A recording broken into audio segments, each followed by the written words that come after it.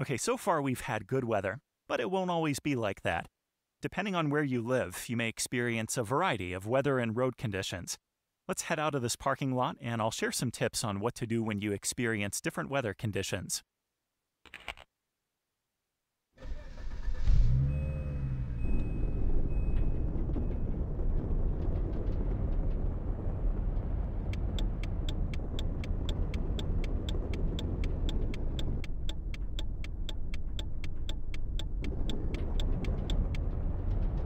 Probably the most common weather you'll run into is rain. Everything from a light rain to a heavy downpour. Alright, so the first thing you want to do when it starts to rain is put on your wipers. But you'll also want to turn on your headlights for better visibility, even if it's still daylight. Like a lot of new cars, this one has daytime running lights and auto-sensing wipers, so they'll come on automatically. If your own car doesn't, you'll have to turn them on yourself as soon as you see it start to rain.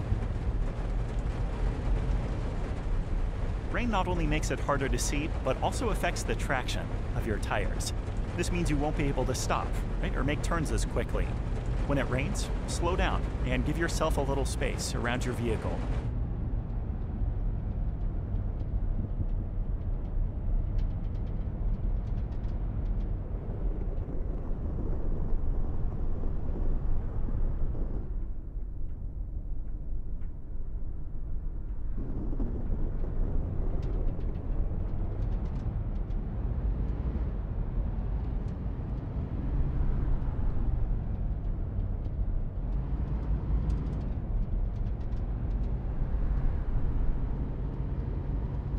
Even after it stops raining, there's still water on the road, sometimes a lot, which means you can still hydroplane.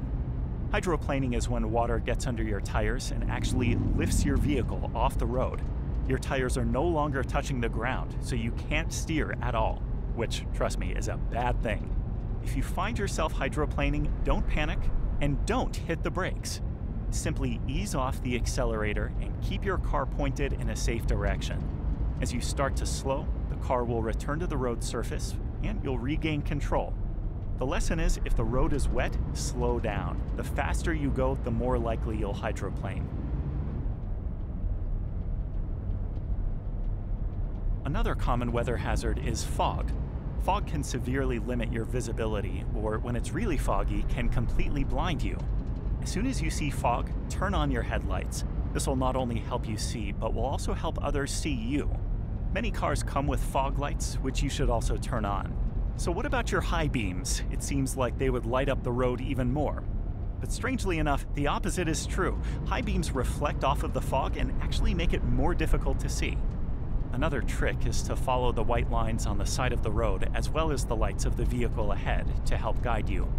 Keep an eye out for brake lights, because sometimes drivers panic when they can't see and stop abruptly.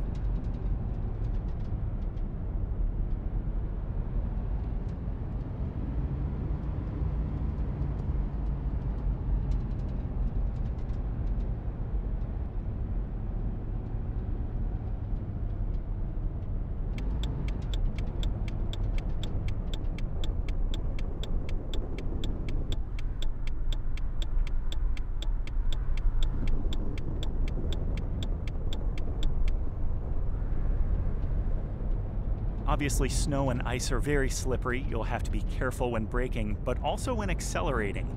Do either of those too fast and you can find yourself off the road. Slow down well before any corners. Better to hit the brakes while you're still traveling straight than when you're in a turn.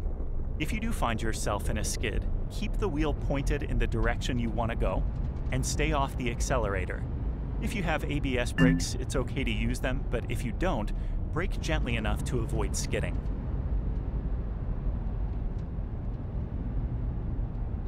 So anytime the temperature reaches near freezing, there's the potential for black ice. What makes it so dangerous is black ice is practically invisible as it takes on the color of the road surface. If you can't see it, you at least have to anticipate it.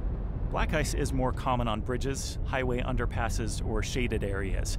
If the surface of the road was wet before the temperature dropped below freezing, then there's a good chance there's black ice.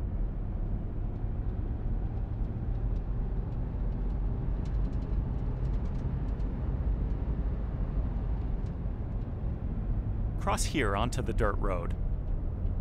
Like snow and rain, dirt and loose gravel can diminish the traction of your tires. This will make it more difficult to maintain control of your vehicle and will increase the chances that your vehicle could skid off the road. If your vehicle happens to have four-wheel drive, it will help, but it can't fully make up for the lack of traction. Because your tires don't have the same grip as they do on the pavement, it will take longer to stop. So you'll need to drive slower and avoid harsh braking or acceleration. You want to stay near the center of the road, as loose gravel tends to gather on the edges. If you're following another vehicle, stay back. On dirt roads, other vehicles will kick up dust that may impair your vision, or rocks that can damage your windshield. Continue practicing the stop here and shut down your car. As you can see, there's a wide range of weather and road conditions. What most of them have in common is reduced visibility and reduced traction. Your goal is to maintain control of your vehicle at all times by slowing down to an appropriate speed and avoid making any aggressive moves.